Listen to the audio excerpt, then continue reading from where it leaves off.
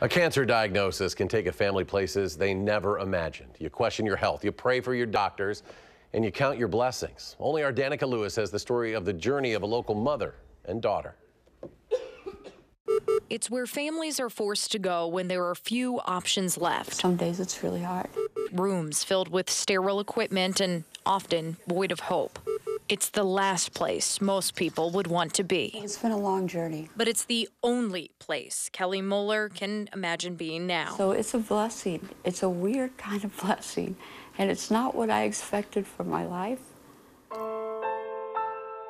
The journey began when Kelly and her daughter, Meagyn, had just moved to Madison. I got blood clots on both lungs, and they were pretty bad. I didn't think that I was going to make it through. It was really close. The doctor said 20 minutes longer, and it was stage 4 cancer, taking chemo, radiation, even reconstructive surgery. The beginning of March, it'll be 3 years. And an 11-year-old girl. If it weren't for her, I wouldn't have fought as hard, because we have family, you know? We just have each other. Without a reason, there would be no reason to fight it.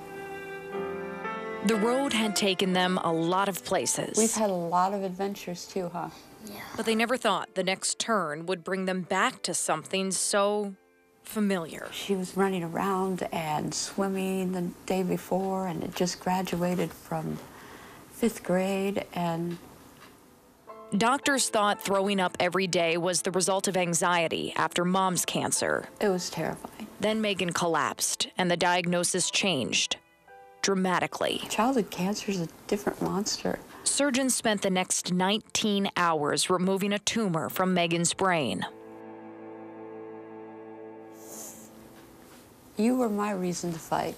And now these two will spend the foreseeable future in and out of American Family Children's Hospital. Don't take anything for granted, because you don't know what might happen at all.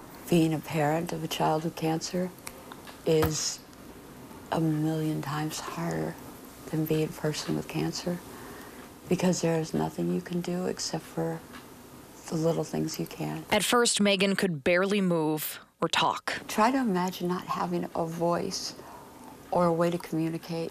Sometimes when I look back in the past, like when I could walk and run. And yet, crowded by reminders they can't escape this place anytime soon. An 11-year-old and her mom find room for laughs. A lot of laughs. Teenage bonding is supposed to be over fingernails and stuff, but we bond over G-tube and hair. They find faith. Every day is pretty much a blessing. To fight. It's a blessing every day, isn't it? Yeah. They choose to embrace it rather than escape it. I was fortunate to go through this first. I got to go through cancer first. And Kelly knows every day she's beside her best friend. This is her work, because she doesn't give up. You ready? They didn't think this would happen for 6 months. What I've gone through already, I can relate to what she's going through. That's it. And I can walk out in the hallway and relate to the parents that are going through the fear and the helplessness. It's the last place most people would want to be. But for these two, together is the only place that matters. You're my hero. Forever. Danica Lewis. This is the strongest girl you'll ever meet. WISC News 3.